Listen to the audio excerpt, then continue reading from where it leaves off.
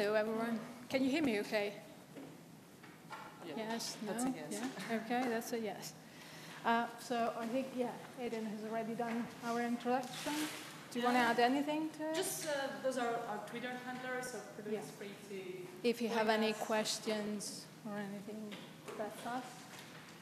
And so we begin with an introduction from very far away, actually, from when the internet was born. It was born to...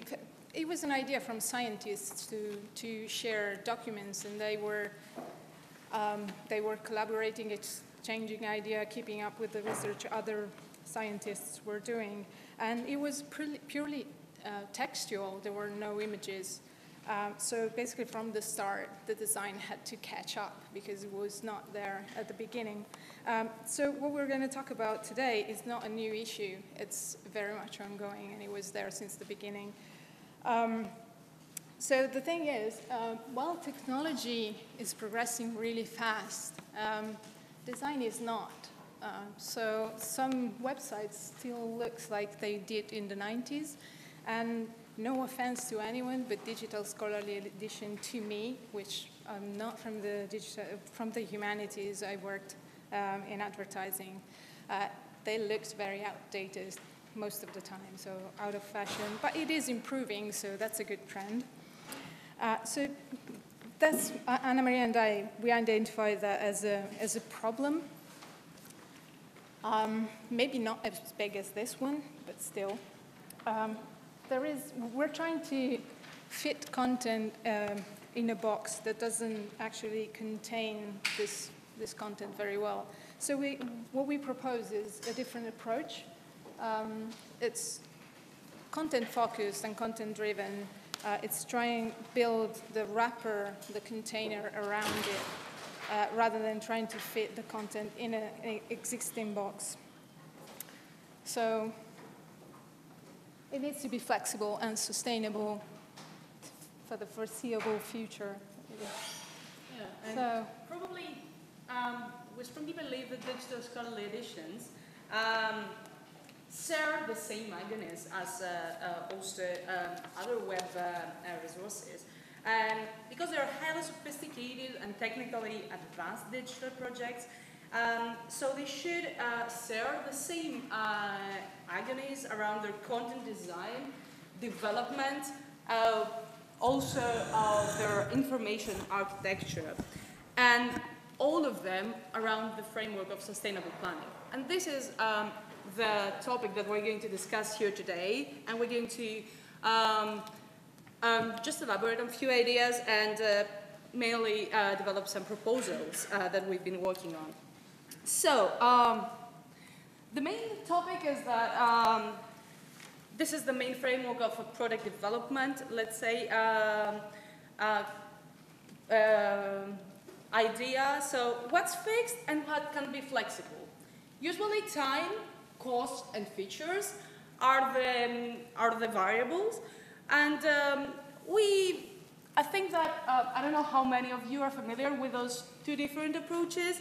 So the pure, let's say, kind of old-fashioned approach is the waterfall methodology, which really falls shortly. It's like a methodology for product development, because it tries exactly to feed a kind of flexible content into fixed size box, so the features.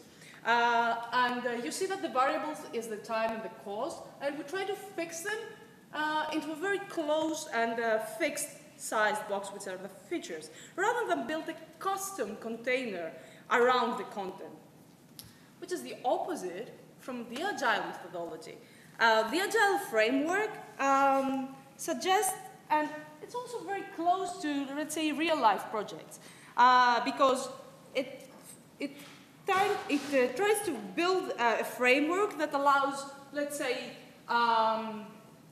more flexibility in the idea of the features that are going to be built around the fixed cost and time. The idea is that, as you see in both frameworks, we are not negotiating the quality So we are always looking forward to a quality minimum viable product. That also, it's also the center of attention in both models. Let us speak a bit about I don't know how many of us here are familiar with Agile approach. So let me give you a very quick historical framework. So Agile is an iterative approach framework to planning and, let's say, guiding project processes that support a more flexible and more dynamic approach to development by assigning mainly different priorities to tasks. So this is the main difference of the Agile development framework. And it was initially started from the software development community in the 60s and established in the 80s as the Agile methodology, and also become predominant in the development framework. And I think it's, if we want to very briefly point out to the main points of an Agile development framework, is that it focuses on incremental design, its willingness to explore and adapt. All members of the team are very willing to adapt, and also they are also responding to change. If there is technological change or even content change, it valorized the face-to-face collaboration. It always focused in valuable product production, and the main thing is that we keep prioritizing tasks, as we heard also yesterday in the keynote, based on the Moscow approach. So the Moscow approach is an approach in order to prioritize our tasks. We could see the must is, we put the most vital things that we can't live without. We need to have them. Should is the things that we consider important, but, you know, not vital. Could is the nice to have, but not so necessary. And of course, the want are things that, you know, we actually know from the very beginning that they're not going to make it. Let's see how how does it look in an actual project, in a real life project. So this is okay, we created like a template. It's not an actual project, but let's say that this is the project of our talk. Here you can see the labels, the Moscow approach prioritization, and we put labels in every single, let's say, category of tasks. And Ginestra is going also after to explain you the different categories. This is the framework, the workflow that we adapted in the KDO. So we create different categories for resources, requirements, things that are in progress, and tasks that are already done. So we would label, you know, each of the tasks with a label based on the Moscow approach. Can I just add quickly? Yeah. So we adopted Trello at KDL. It's not the only tool there's around, obviously, but it's easy to use for us because we share. There are multiple people working on the same project all the time, so you can drag and drop tasks and follow who is doing what is already done, what is urgent, what it's not, if we're adding things, and keep track that way. So it works for us, but it doesn't mean that it. It's just a choice. It's a choice of a tool. What does it have to do with Dixit scholarly editions? So actually, we think that it's exactly the same agonists that we have in Dixit scholarly projects. Time and costs are often fixed variables. And what we are going to negotiate when we apply for a project, or we are negotiating an edition, is actually the features, the things that we're going to, the content. So we all want to deliver very good quality, but we all, and also we want our projects to, you know, to keep running even after the funding period. So we think that the main things that we'll have to keep in mind is that we need to set up an iterative workflow and follow a very flexible evolutionary process in order to meet the different tasks, also prioritize different tasks instead of naming everything as to do. Focus on this idea of incremental design and user-centered driven development, and also allow ourselves this dynamic adaptation to content, but also technological change, and also, of course, keep documenting, your processes, but don't overdo it. Yes.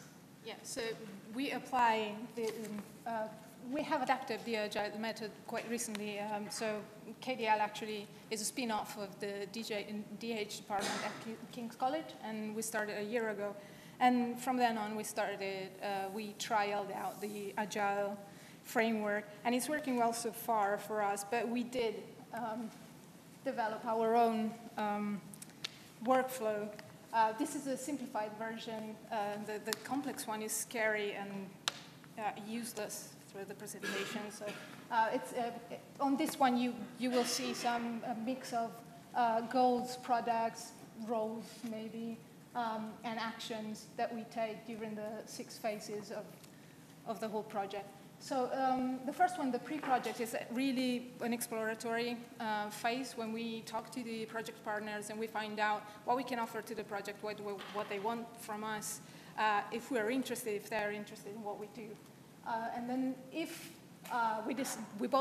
both parties decide that are interested, then we move on to the feasibility, where there's going to be an outline of what the project is going to look like, and we start prioritizing, so discovering how can we split this work between the roles in the lab and who's interested in doing what.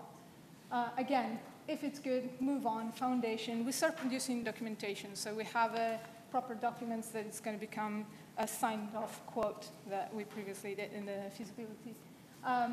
And then we start planning the increments, which are going to be, basically, we will design iteratively. And that allows us, in the evolutionary development and the deployment, which are the 2 phases where the actual work happens, to discover faults early in the process. So we try to evolve with the project. Sometimes the project partners, we start with them while they're still working on their data set. And that means that sometimes they find out that they want to do something else with it. And if we know that soon enough, then it's easy to adapt, and it's the change that Anna-Maria was mentioning earlier. The last phase is the post-project. We, as KDL, don't have that much to do with it. It's usually the project partner that assess whether the product that they got was met the benefits that we previously agreed on. So, yeah, next. How does that work? So the content is what we we base our decision on. And obviously, that's the center of the attention, and we start building around it. And the first thing is create a database, or the project partner might already have a database that looks like this, which is not really friendly to look at and not easy to understand, especially for someone who hasn't worked on a project as a scholar. Like me, for instance. So what we do, we start our iteration here, and we make it more human-friendly, I call it. And after Stan's talk yesterday, maybe we'll move it from the whiteboard to a table, I don't know. So we start, what we try to do with this phase is try to engage with the project partners to find a common language, because we do speak 2 different languages, whether it's technology and design against scholarly, academic interest. They're slightly different, and it's natural, but we need to find a common ground to communicate. Otherwise, we don't understand each other. And feedback is really important from the beginning, because the more we both feedback to each other, the easier it is to understand and build upon. So this is an example of feedback that I got based on actually exactly this whiteboard. So the project partners went on and did their own version, which was very helpful for me because it allowed me to understand the different categories they were working on. So we worked together, and then I started iterating the design, and we ended up with something like this, which is not the final version yet. But everyone seems pretty happy now. And can I just share the... I need to share this. OK, so the insert smiley emoji here, it was my way of being very geeky and the design technological part of it. Anna Maria, being the scholar, read that. We brought the presentation in collaboration on Google Slides. She saw that, and she put a smiley face image there, just to show that we have two different languages and two different ways of interpreting things. But because we were talking often, it didn't make it to the final slide. And we're happy. Yeah, we're happy. We're happy. Yeah. So this is an example, and we focused on the users. We got people trying to use the form. I still think we can improve this, if we have the money. Otherwise, we will live with a product that works, and it has all the must that was defined in the priority list.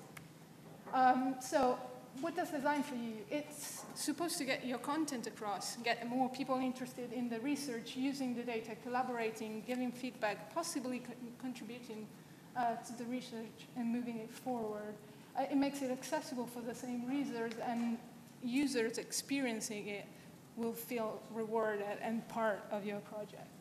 Well, that's how I like to think about it. Text versus visual. I often experience projects which are very text-heavy. I work on a lot of prosopographies, which, are a list of people. There's no visual there. It doesn't mean the text is wrong, but sometimes adding visuals will help making it quicker to get some, I don't know, some references, going back and forth, navigating the database and stuff like that. But sometimes you cannot make something visual and just you need text. So this is an example. We have this Roman Republic prosopography, and we have to display the relationships of the various records. Obviously, Julius Caesar is one of the most interesting because it's Julius Caesar. And we have the text version. It says exactly the same thing that you have on the images there, but you get more information from the images. You can get the direction of where the relation was recorded, so if it was in the source where Julius Caesar was mentioned, or if it was Pompeia. So for, I don't know, for citation, that might be good, but for a web experience, this might be better. It's up to the people working on the project to test it and see what is it for, where are we using it, and who's the target? And does it include every data that we want to include, or does it need to? But obviously, for instance, I wouldn't put a picture of Julius Caesar there. It's unnecessary. It's not required, so text is fine. This is another example. It's probably it's not a digital scholarly edition, but it shows really well what you can do if you let the user choose. If you have the chance to give an option. We have a record of pageants across the UK, and for some it might be useful to know where they are, and for some others it's just a list. It's good enough. So what we did is we could afford to do this, so we let the user choose, and they can still use the same facet across the two displays. It's the same data set. So. Let's see the edition as well. Sorry? Let's see the edition as well. That we have. Yeah. That's good. So this is an example of an actual scholarly edition of the work with Chopin. So there is a project with Chopin online, and it started a very long time ago, 2003. And I wasn't even working in digital humanities then, so I had no idea what they were doing with that. But it's interesting. They are collecting all the editions of Chopin online. And as I said, it was a long time ago, so it looked like this. Which means that you end up on a page, when you want to look for something, you end up on a page that has a massive white space that doesn't tell you anything. And the interesting bit is happening on the sidebar on the left. You don't even have a free text search. So if you don't know what it's about, how do you do it? You start opening this bit, and maybe you know where they are. You start clicking on it, and you finally get an image. And I mean, all the data is there, and it's essentially the same data we were working on.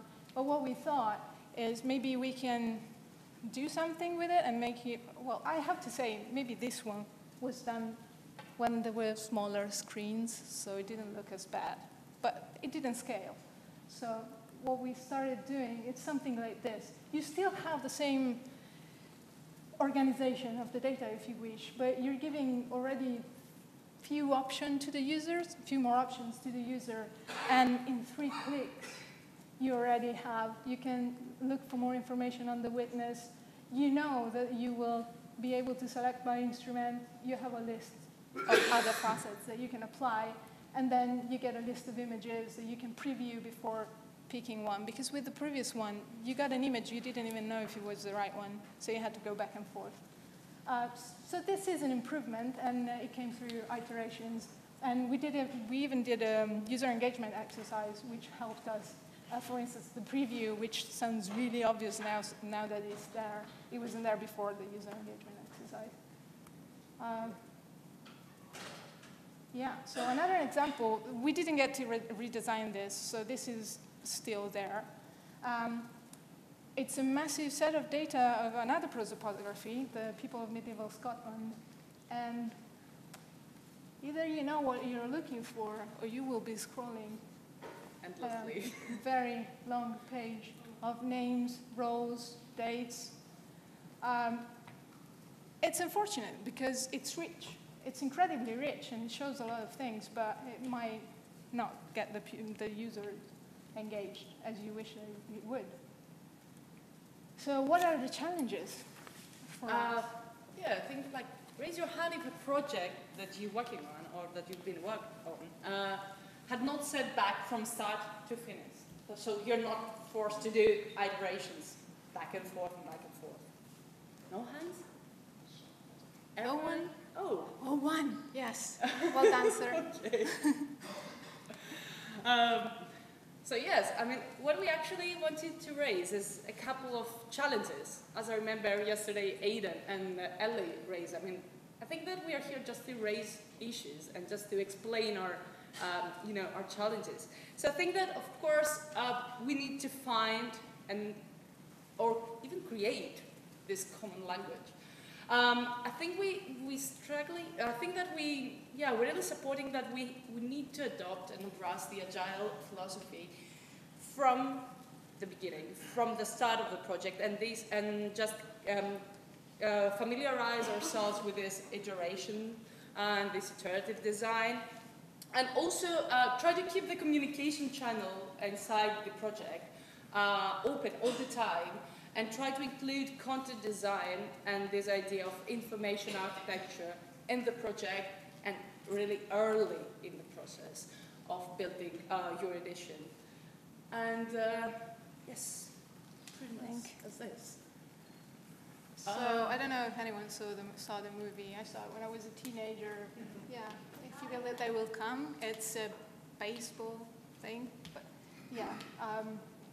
I would add, if they like it, they will use it, which is what you want them to do. And yeah, I think that's it. Thank you. Yeah, that's us. So.